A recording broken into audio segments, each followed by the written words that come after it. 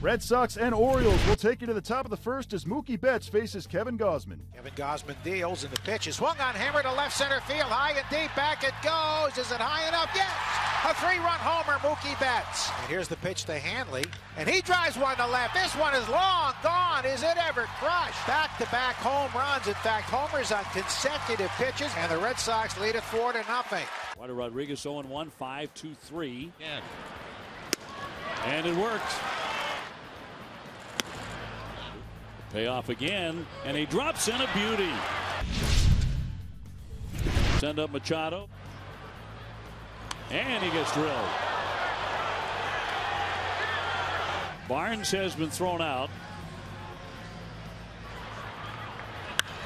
And a shot to center field, driving back Jackie Bradley. That gets over his head.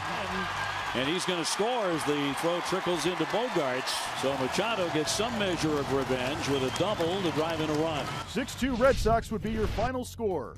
Eduardo Rodriguez gets his first win of the year. He goes 6 innings while striking out 7 and allowing just 1 earned run. Kevin Gausman allows 5 earned runs on 8 hits, and he drops to 1-2. The Red Sox have now won each of their last 6 day games.